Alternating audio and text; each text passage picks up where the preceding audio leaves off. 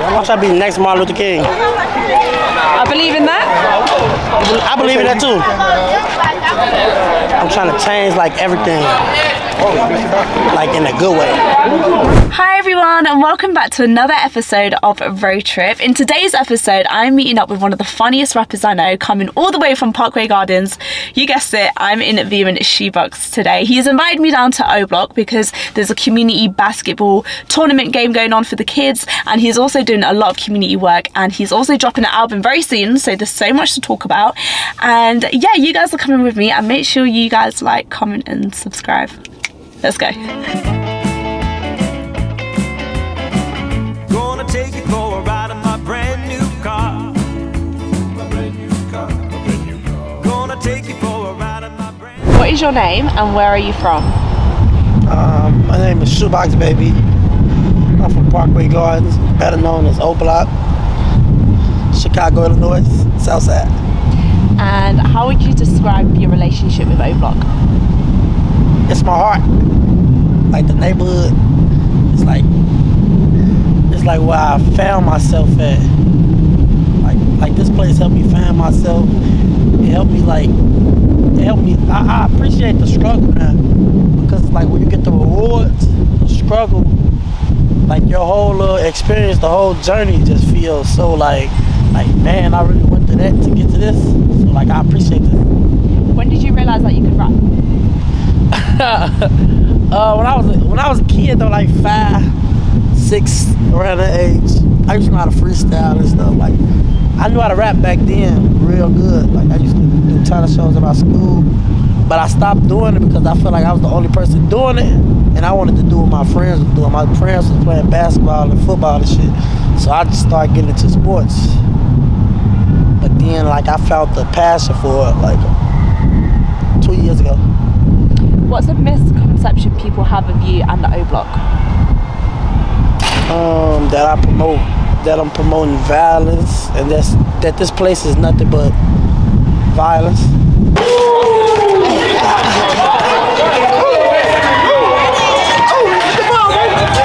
Alright, so we getting ready for the adult tournament and the kids championship game today, and hopefully my team that I'm coaching for the adult team wins, and hopefully Coach E team win for the kids. So let's see what we're gonna do. 20 seconds. Tied up. 20 seconds. 15.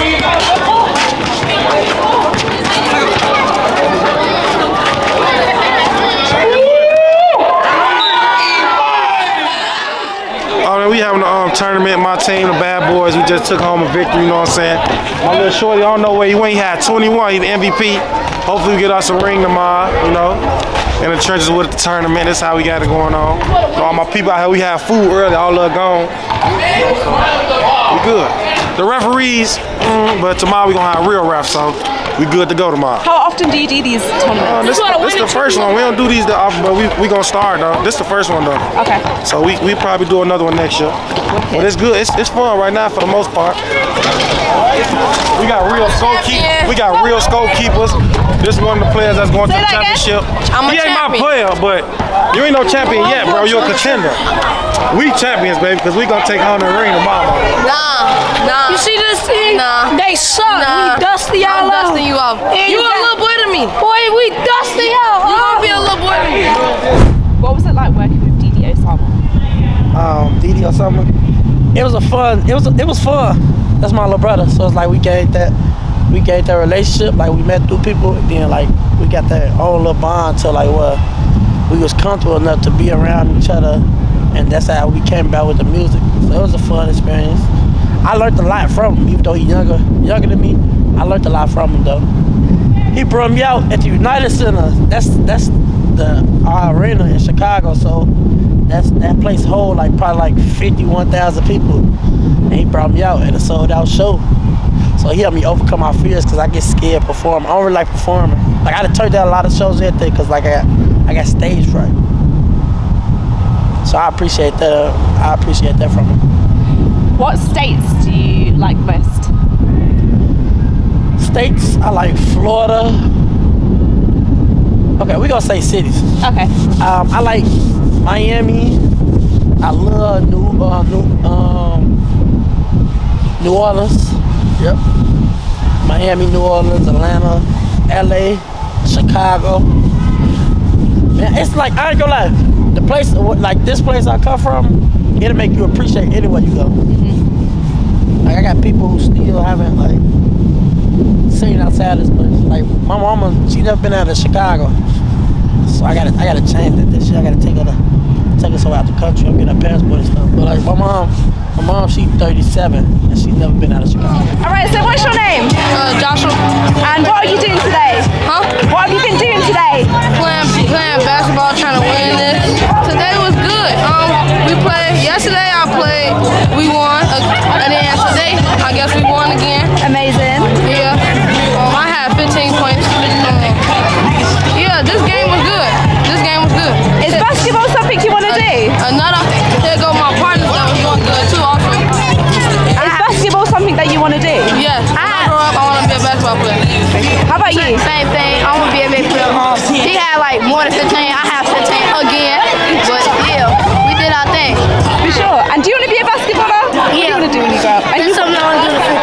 Basketball. Wicked. Thank you so much. And what's your name? K-Bond. What y'all want to say to the camera? Wait, that's on recording, right? Yeah. Can I see? What's up, y'all? How y'all feeling? We live recording Parkway /OBlock, doing the big for the kids, for the community. What is your earliest memory of happiness? My earliest memory of happiness is when I started maturing and becoming a man, and like when I learned how to outgrow it, pouting about looking out for people and take care of people. How would you describe your life now? Busy, unexpected. What's the other word? Fast. Finish the game! His ass tied! Look at it!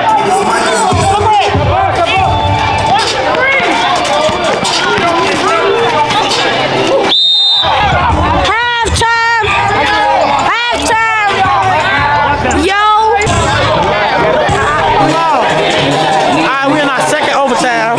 Put him in the camera right here.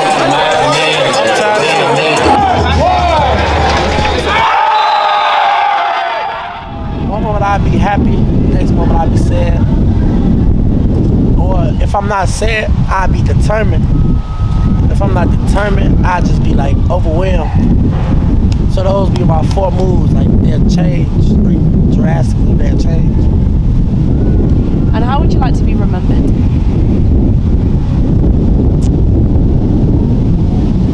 I want to say, not even a hero. I want to be remembered as a leader, but a leader for himself. Like a person who led himself by example.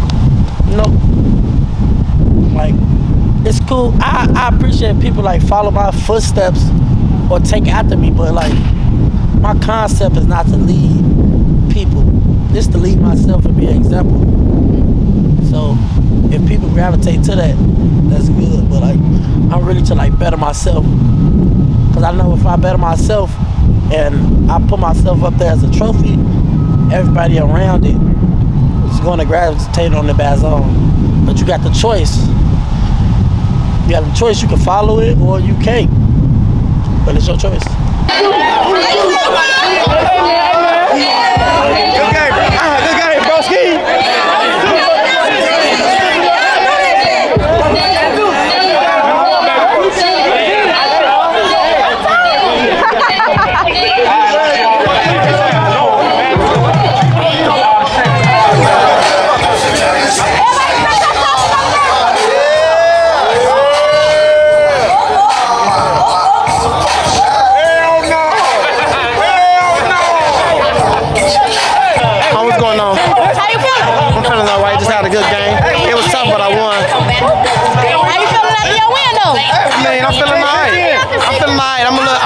tired and all. You know, the boys roughing me up, but we still got the job done, you know? What's your name? Antoine. Okay. How you feeling today? Good, tired. Good to win, but tired. Do you got any words of motivation for my followers? Don't give up. Follow your dreams. Stay in school, stay positive, stay out the streets, you know what I'm saying? Just live your life. Be smart. Just push forward, you know? Keep going, shit like that. Can't go to trenches, you know how that shit go when it comes to super shit, man. We came together as a team through all the adversity and shit, we overcame it all. Simple as that. I feel great. We got a victory, you know what I'm saying? No matter what went on with the early, I lost with the young boys, but I got me a ring with the big guys. Okay, so I already know your name, but what's your name for my followers? Wop. Okay. From the O. Okay, so do you have any words of motivation for my followers? Keep doing what you're doing, never give up on your dream, and continue being great. All right, y'all. So we interviewed everybody already that was on the winning team, and they did good. They gave y'all some words of motivation. If you want to play football, basketball, well, that's for any sport. Keep doing what you're doing. And what are you currently working on at the minute? A project called Make OBlock Great Again. It's gonna be 10 songs, 4 features. Okay. Can you tell us any features on there? Ride 49, Lil Double O, Free Lil Double O, YTB Fat, and DD Osama. Lastly, if there's one thing that you could change about Chicago, what would it be? If there's one thing I could change about Chicago, it'll be the inner city mindset. Like, I don't like how people in Chicago feel fine with just satisfying themselves within Chicago. Like, if that makes sense. Like, for instance, like, I don't like how the rappers in Chicago, like up and coming artists, I feel like they be satisfied with being well known through Chicago or liked in Chicago or talked about within Chicago, when Chicago is really just such a little part of the world. So I wish like we could expand our mindsets out. And is there anything else that you want to say? Go tune in to the album, Make OBlock Great Again. We're going up. Hi guys, so following up from yesterday, Pastor Brooks has invited me down to the community centre which he is building, which is like up the road from Parkway Gardens, and I'm really excited to go because I've seen the amazing work that he's been doing, and I believe ShoeBox and DQ are there also, so they can tell me a bit about their involvement with the community centre. And yeah, it's going to be very good vibes, and you guys are coming with me, so let's go.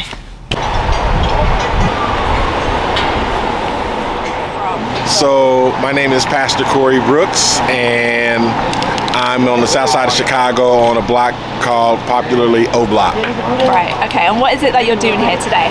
So today we're really excited because this block was notoriously known for a lot of gang banging, a lot of criminal activity, but we're changing the environment. So one of the things that we're doing is we're building a opportunity center, a leadership, economic, and opportunity center that hopefully will help to transform the community, give individuals a lot of chances to get training for different jobs, and so it's going to be a 90,000 square foot facility that the community can use.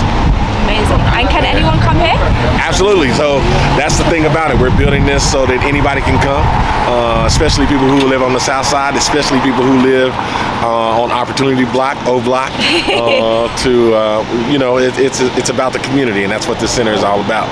Amazing, amazing. Yeah. When is this going to be built roughly? Do you know? So it's going to be, this center is going to be built. It's going to take us 18 months. So you got to come back and you got to see all the wonderful things that's being done. So it's been a lot of hard work to go into it. So it's going to take a little time to get it finished. And how can people get involved if they want to come and help? So if they want to come and help, they can go to projecthood.org, and they can find out on the website, projecthood.org, that's HOOD.org, or they can do like you.